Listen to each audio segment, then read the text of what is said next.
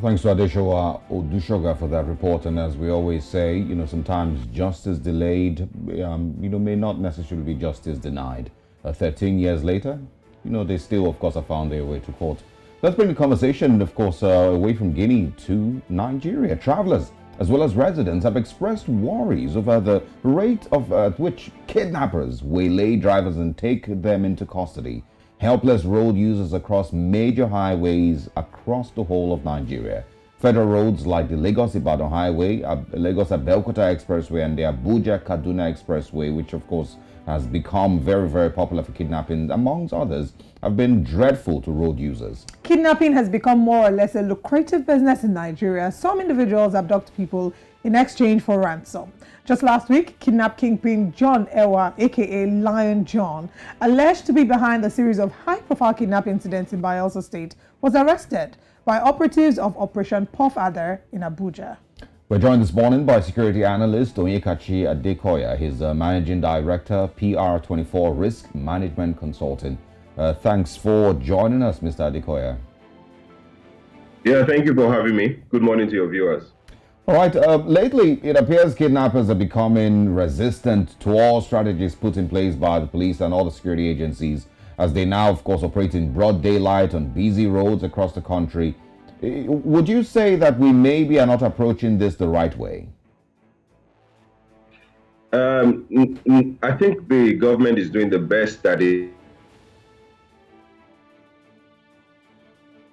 Okay. If you look at crime statistics in Nigeria, you would see that the government is quite overwhelmed. And when you track crime stats by crime actors, you also see that over 51% of the crime statistics in Nigeria are perpetrated by citizens themselves. Before you then begin to talk about the bandits, the armed organized groups, and the rest of the people, just tracking crime statistics by fatalities and even the incidents themselves, the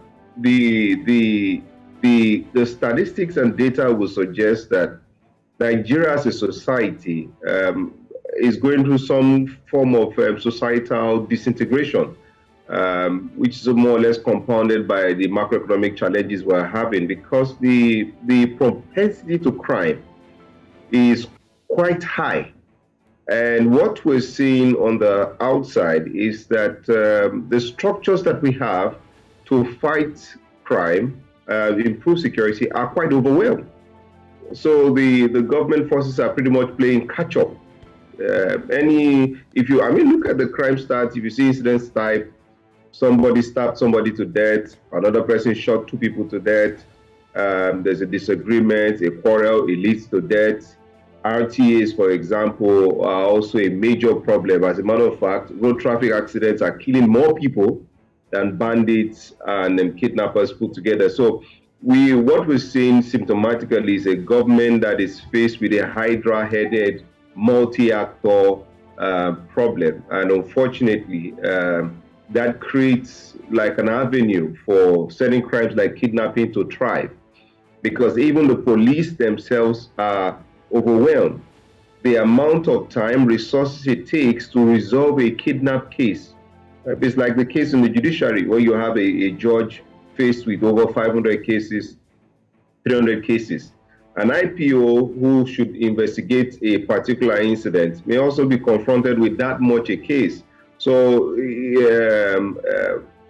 the reward for crime is higher than the cost of an event like that happening. So that's why we're seeing north to south people taking opportunity of the inadequacy of our structure to make quick buck. I think that's just the assessment. It's not like we're not getting some things right structurally, but that's a bigger analysis of the picture. I mean, really is a hydra-headed monster, like you've mentioned. But let's talk about some of the ways in which we can handle this. Unfortunately, when we talk about kidnapping in the Western world, you hear in countries like America, where the media, they would say that America does not negotiate with terrorists. But what we've seen here in Nigeria is that more Nigerians have taken their own security into their hands as they've had to pay ransom for themselves and their family members. What is the way forward? And how can we as citizens, let's talk from the part of the citizens, how can we be more careful? What measures can we put in place to protect ourselves? Okay, thank you. No, there's no quick fix to this problem that we have, because some of it is also macroeconomic. If you say, how do we fix this problem? If people had better jobs and better sense of belonging and a sense of direction and a sense of hope, perhaps, the level of crime will drop. But when we look at the statistics in Nigeria, there's no correlation between education, unfortunately, and incidents of crime.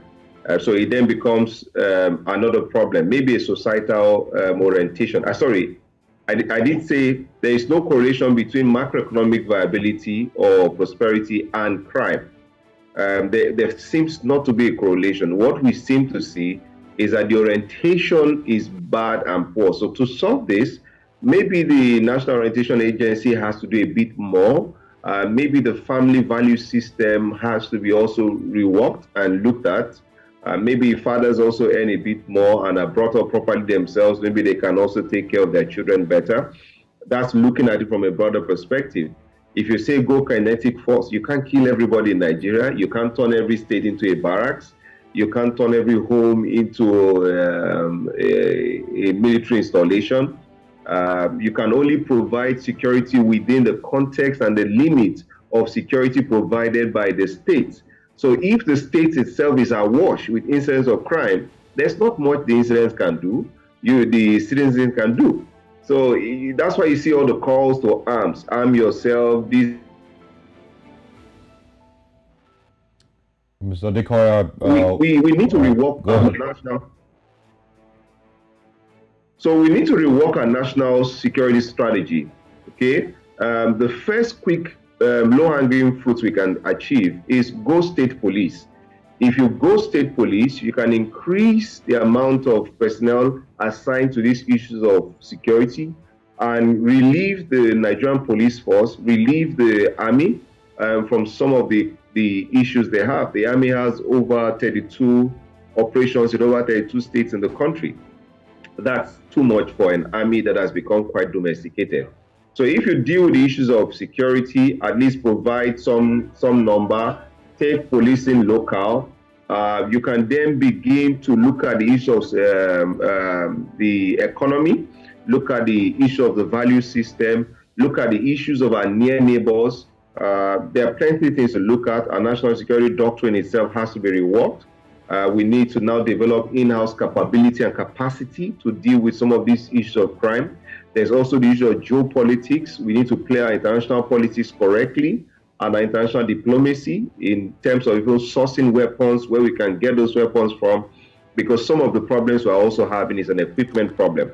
So there's no quick fix to it. It will take us about 10 to 15 years if we're lucky to address some of these things. Well, that's quite some time to deal with this, and of course that it depends on if we start now. But I also want you to, speak about the latest one that, of course, broke headlines a few days ago, the Leon John, that was arrested by operatives of Operation Puff Adder in Abuja. While we give credit to the security agencies, I want you to speak a little bit about this. He's still, of course, a suspect, hasn't been found guilty of anything, but I want you to speak a little bit, about the resources that these security agencies have at their disposal. What more do you think that they need? Would you say better funding, better training with regards kidnapping?